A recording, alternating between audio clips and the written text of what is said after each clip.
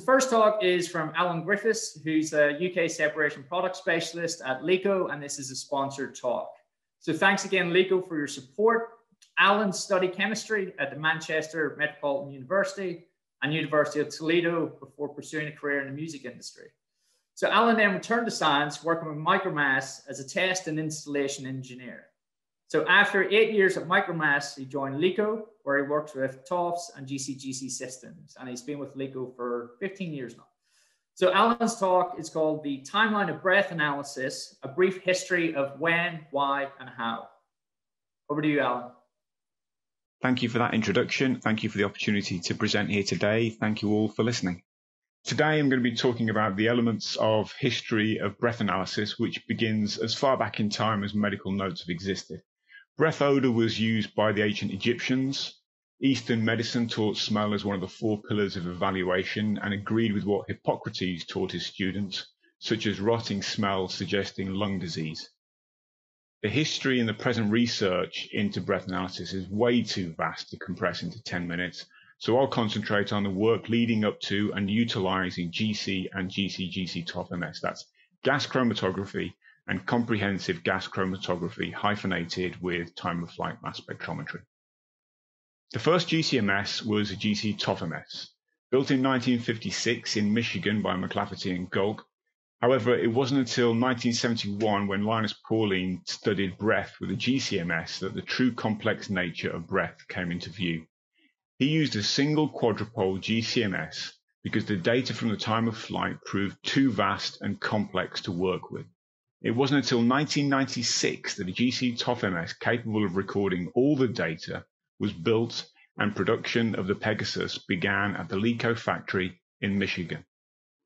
Even then, the amount of data recorded proved too vast for computers to process in reasonable time until in 2000, when the gigabit processor was invented.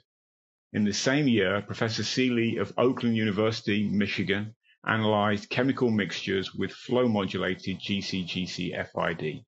Resolving complex data sets with computer power and complex matrices with chromatographic power took a huge leap forward in 2000. In 2002, LECO brought out the first GCGC TOF-MS, the Pegasus 4D. I'm not going to go into the details of how GCGC works, but for the uninitiated, it's a method of injecting all the effluent from GC column into a different GC column, and so separating in a second dimension, thus vastly increasing chromatographic resolution and separating coeluting peaks. Professor Seeley utilized flow modulation, whilst LECO's Pegasus 4D quadjet modulator used 2 liquid nitrogen cryotraps to refocus and trap analytes and 2 heaters to pass the analytes through the modulator and inject onto the second column.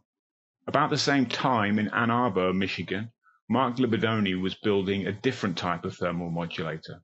Looking for a suitable complex test mixture, he chose breath, and the first GCGC MS analysis of breath took place. Also in the same department was a Pegasus 3. They upgraded it to a PEG 4D on which his mentor Richard Sachs and Juan Sanchez analyzed the breath of smokers. Soon after, and before his work was published, Libidoni joined LECO separation science team in St. Joseph, Michigan. Unfortunately, Richard Sachs died before Libidoni's PhD paper was published. Research into disease is reliant upon research into instrumentation, and many of the early papers focus on this. Ralph Zimmerman's group at the Helmholtz Institute assessed multi-bed needle trap systems, and Michael Phillips worked on breath collection systems. With such complex field and so few researchers, papers were few in the 2000s. But Libidoni and Phillips did the rounds at conferences, drumming up interest with presentations and such. Dr. Phillips at PitCom, Libidoni at the annual GCGC conference ISCCE, and the ideal introduction to breath analysis for the uninitiated, Michael Phillips' TEDx talk. Around 2011, Dr. Stephen Fowler in Manchester, England, used a Waters GC TOF-MS to investigate chronic obstructive pulmonary disease, and Silvia Rocha's lab in Portugal followed up their single quad analysis of asthma breath with a PEG-4D yielding 8 times the number of detected compounds to vastly improve their understanding. Asthma has become a focus for many labs utilizing time-of-flight mass spectrometry, including further work from Stephen Fowler with Roy Goodacre and Jeff LeConte's team in Liège, Belgium, although utilizing different ends of the TOF spectra, a GC TOF-MS in Manchester and a GC-GC high-resolution TOF-MS in Liège. Fowler and Goodacre's research with GC TOFs also extends to pneumonia, but at some point, we must answer the question, why do so many experts in breath analysis hyphenate GC-GC with time of flight? Thermal GC-GC produces very fine peaks, a tenth of a second wide, an ideal challenge for a fast TOF. So it was only natural that with full range spectra 200 times a second, the Pegasus would be utilized as a GC-GC detector. Thus, co-eluting peaks are separated by GC-GC, and fast TOF produces the complete fragmentation spectra for every peak. The latest instrument, the BT4D, records enough data points across a 0.1 second peak to reproduce accurate quantitation to boot. By 2013, Libidoni had teamed up with Michael Phillips working on the influence of radiation chemotherapy on breath. Interestingly, the chemotherapy biomarkers should be very similar to those created by cosmic radiation, ideal for monitoring the health of astronauts on long voyages such as travel to Mars. They followed up their initial work on a single quad and compared single GC with GC-GC on a PEG-4D and resolved over 5 times more peaks, 5 times more opportunities for biomarker discovery. All the breath analysis speakers at September's virtual GC-GC symposium agreed that GC-GC analysis of multiple patients in a study typically identifies 2,000 analytes. One of those speakers, Heather Bean, works closely with another of the previous speakers here, Jane Hill, collaborating on pneumonia and tuberculosis research, and also has teamed up with another of this year's speakers, Pierre-Hugues Stefanuto, part of Jeff LeConte's team in Liège, which leads me onto high-resolution mass spectrometry, as they have an HRT-4D, 200 spectra per second, comprehensive chromatography in excess of 50,000 resolution, sub 1 ppm mass accuracy, and a mass range of up to 1,500 AMU. It is a beast. Many argue that GC-GC provides by far enough data to work with, and we've seen a 5 to 8-fold increase in resolved peaks is typical.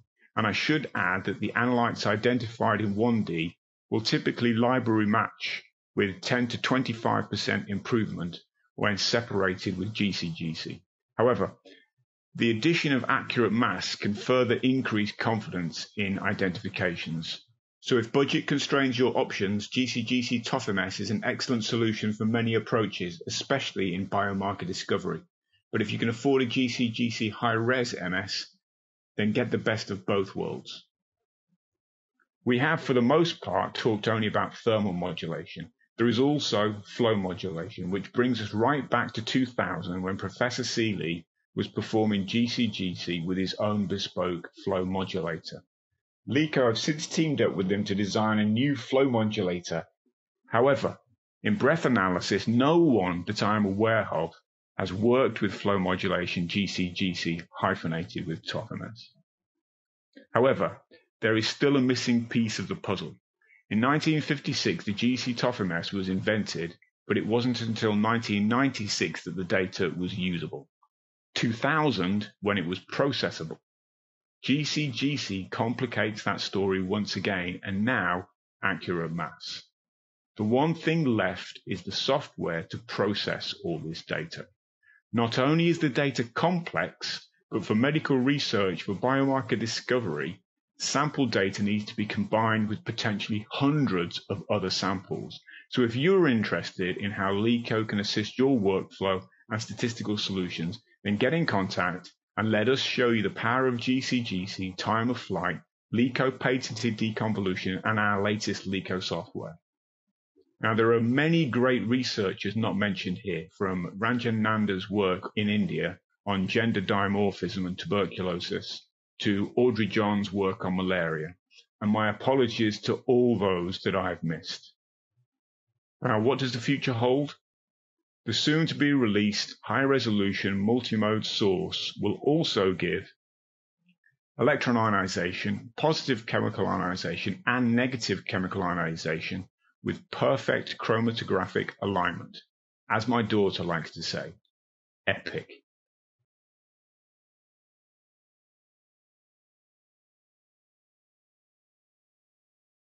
So thanks so much for that. I totally agree that during biomarker discovery, if you can maximize the amount of VOCs and features that you can see, that increases your chances of finding anything that's relevant.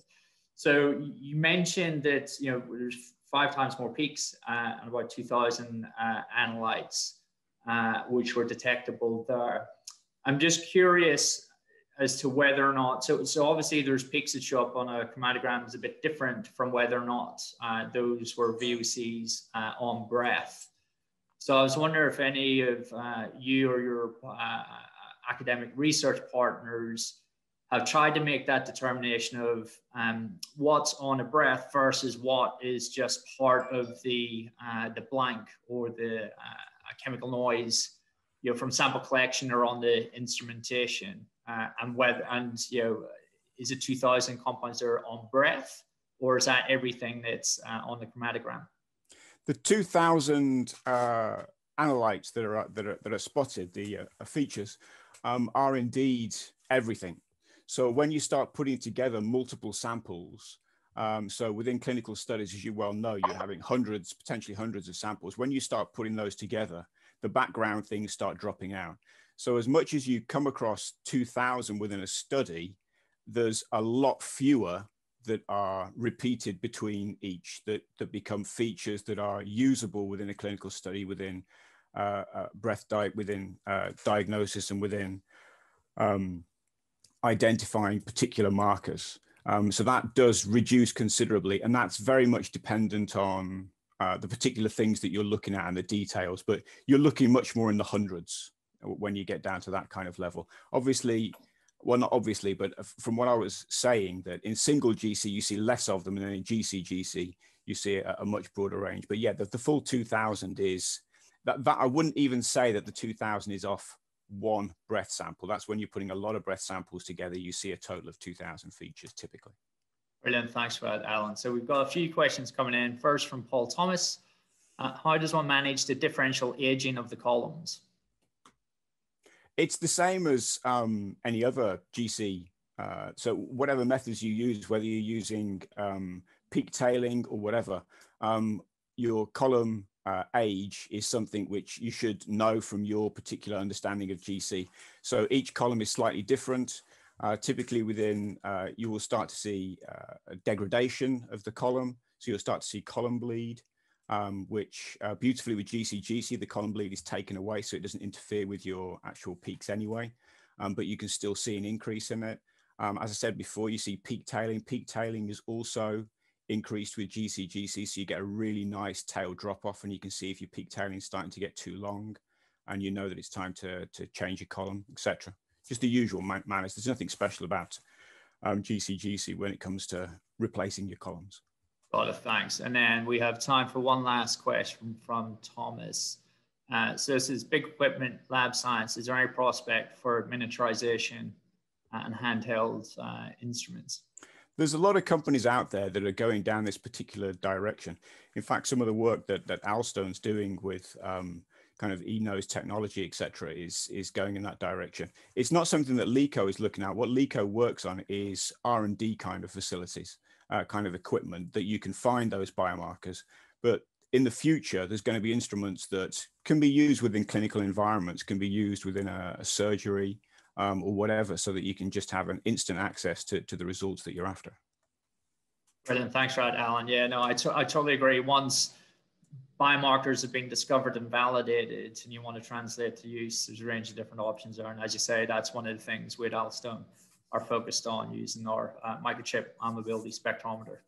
So excellent. Thanks so much, Alan. Really appreciate that.